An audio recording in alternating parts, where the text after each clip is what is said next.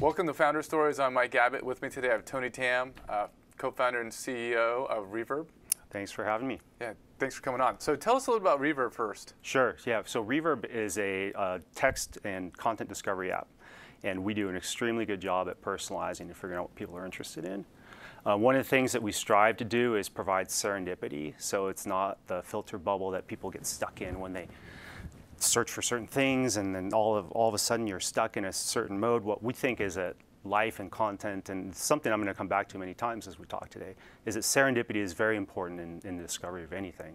So we've launched our iPad app, and it's our first view into our engine that acts to passively personalize a content experience. Now, kind of going back in time, when you first co-founded the company, how many years ago?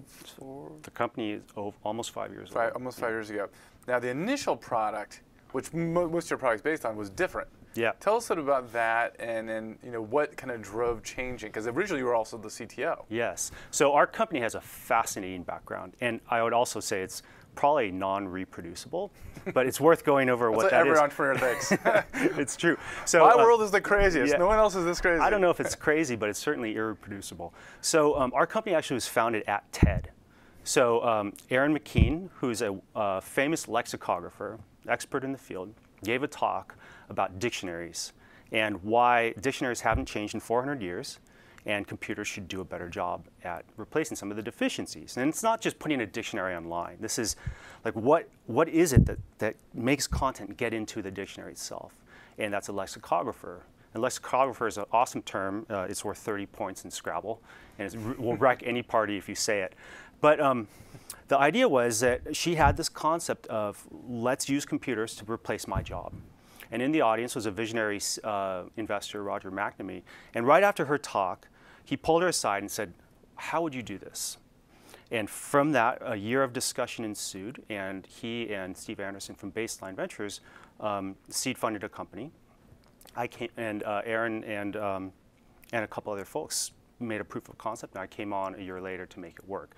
So the reason why I say our company is, our path is not that reproducible is that first you have to get on TED, right? You have to have a visionary investor in the audience, and there's this portion of serendipity in this process that makes it come out the way it did. So we started a company with this idea. It was really a concept of how can someone understand any word in English, whether it's new or just appeared on Twitter or it's used by some famous author.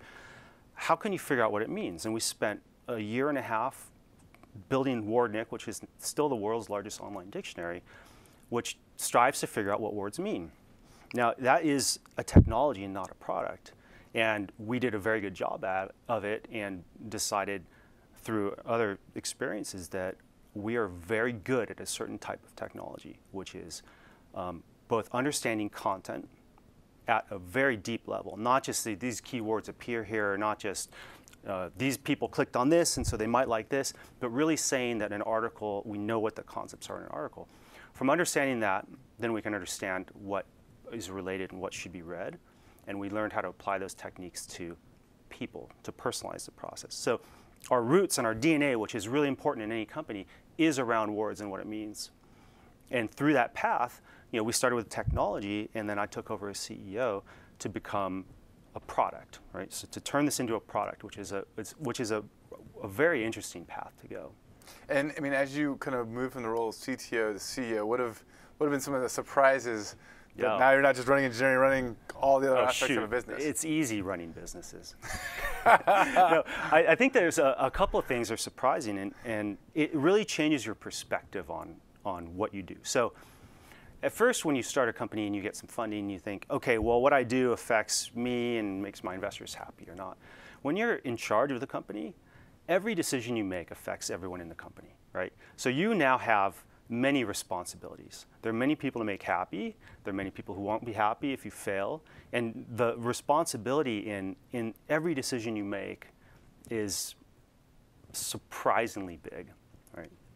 So I have to think about a bunch of different things, not just what database do we use, but how do we support this? Can you hire people for this technology? What will it look like in 10 years, right? What is your executive team how do they all fit together? Do they work together and that sort of thing? And it's a very interesting but a completely different challenge. Was that realization a function of some decisions you made early on that you didn't realize the implications of? Yeah, absolutely. So what were some of those? Well, so for example, when I was just doing technology, I could make crazy gambles, right? Now, they certainly matter a lot, and I would spend a lot of time figuring out, should we use this database, for example? Should we build a service architecture? Should we be in the cloud? Should we not? That sort of thing. But the importance of DNA between both the founders and the rest of the company when you're bringing senior people in is absolutely critical. And one thing that I've found is that, and you've heard this a million times, which is you should never rush to bring in somebody into a senior position. You should never be in a hurry to do so. I have been in a hurry in the past, and I've learned to not do that anymore. But the understanding that people and the company and the vision are compatible is the CEO's job. And if you don't get that right, you're going to have a lot of unhappy people. Mm-hmm. So I've spent a lot of time learning the best way to get that done.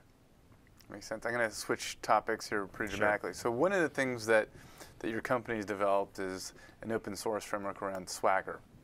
And different startups kind of struggle with, what is the role of open source? You have employees who want to contribute. You guys created this project. I'd love to hear a little bit about why you decided the open source, and then how that's played into positively or not, like recruiting. Right. Good question. So, yeah, like you mentioned, we created in 2009 a framework called Swagger. And this was part of an early bet that we took, which was saying, we should use APIs for everything. And I know APIs are the big buzz, and when I say API, I mean REST APIs. And we had technical challenges. I mean, we have a bunch of servers, we had no ops people, and we had to build a technology that would help us develop faster. And that was really the genesis of Swagger. If you think about companies that made early bets into technology, Google had to make MapReduce, right? They didn't do it because they said, hey, well, let's make something cool. They had a need. And in our case, we had a need to connect computers. We also had a need to connect other devices to computers. And so we created this framework called Swagger. And we actually weren't thinking of open sourcing it until a lot of people reached out to us and said, hey, this documentation system you have is great, because they saw it on our developer site. Would you please open source it? And we thought, why not, right? Now, that sounds like, okay, sure, let's just do this, right?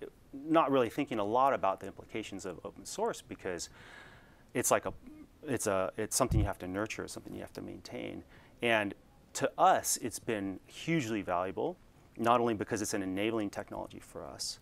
It helps people understand that in order to do what we do, understanding content and words is really hard. It's so hard that we had to develop this framework for distributing all of our computing across hundreds of servers, making them self-discoverable and self-aware and that sort of thing. It's also helped us reach developers, and we have almost 14,000 developers against our APIs, because they see that there's technology behind it. It's not just some simple 2-tier app that got thrown together on a weekend. It's something we spent a lot of time on.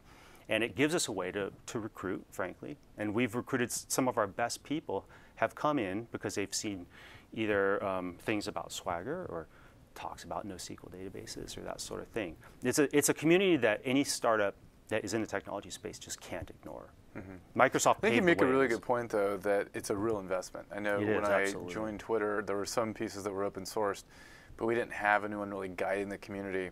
So I recruited someone to do that, who's still there today, to really drive the Twitter open source piece, which and has been fantastic for recruiting as well. Hugely valuable. But the key is being intentional about why you're open sourcing, and you're going to get changes back, or is it really just for recruiting or whatnot? Yeah, it's interesting too, the nurturing of the community. So we have we're on GitHub, we have IRC rooms, we have mailing lists, we have Google groups, like all these different places, and everyone has an opinion how this should work, right? The nice thing about a company like us is that in that space, we're really neutral, right? We're not intending on monetizing this framework. We're doing it to expose our services, and eventually there'll be an angle where Reverb will expose a lot of things through this framework, and we've already got the technology to do so. But it's fascinating because, back to serendipity, I mean, someone asks a question in a chat room, and it turns out that they're looking at deploying Swagger across one of the top 10 largest software companies in the world, right? And if you just think, yeah, it's just some other guy, and you're kind of cocky about it, you'll lose that, right? But it turns out we actually answered this question, and now it's happened, right? So it's a fascinating thing, and it's just like one of the things I tell people, even in the company, my friends and that sort that are starting companies, you have to position yourself where you can benefit from serendipity, right? It's a strange parallel to our app, which is all about serendipity. But if you're not out in the world, if you're not out with open source, you're not in that set of developers, you won't find like our lead architect. You won't find the guy who wrote Tomcat. You won't find these guys and have them want to join your company. It's extremely important, and I think any technical co-founder or founder needs to stay with it and not ignore the importance of it. Knowing that you're very strong technically, as you've taken over the CEO, how have you kind of resisted being the guy, since you're probably one of the few people who know how the entire system works, to going in and fixing things, or does that periodically still happen? No, so the trick is you have to hire people that you trust, and you have to give them the authority to do the right thing, right? That doesn't say that I don't go hack like crazy, but I leave that stuff to them. That's their responsibility. If I just come in and fix stuff, right, it takes away from their authority, their responsibility in the product and the platform. It's not the right thing to do. Now, I do say, however, that any technical founder has to keep hacking, right? And you don't come to being a technical founder by not experimenting. And it's a very important part, I think, of my personality. Maybe it's a flaw, maybe it's an asset, we'll see, right? But I think it's important that you don't just say, okay, this is it. I'm done experimenting, and I'm just on this path. I'm just going to like put my blinders on, because that's not how things move ahead. That's not how the company was founded, right? If Erin didn't just go talk to this nice fellow who she had no idea who he was at the time, then there would be no company, right? If I didn't respond to this guy in IRC, then it wouldn't be deployed, our software wouldn't be deployed across one of the 10 largest software companies in the world. And so you have to be in those positions. And the second you stop tinkering, you stop hacking, you stop innovating. You can't do that. I really agree with you. I think having that side project, doesn't matter if you're a founder or even a VC, I think is super important, because I don't know how you really understand where the world's going if you're not actually, A, curious about where it's going, and B, using it. Yeah. Reading about a technology is not adequate. Yeah, and I think that you need to experiment with lots of things. There's a very famous ex-CEO who said that he wouldn't try one vendor's phone because he wanted to keep his mind clear. I think that's crazy. I mean, you've got to try everything, right? You've got to try different languages. You've got to try different databases. He used to be my boss. I didn't know where that came from. Well, Tony, it's been great to have you on Founder Stories. Thank you for watching, and we'll see you next time.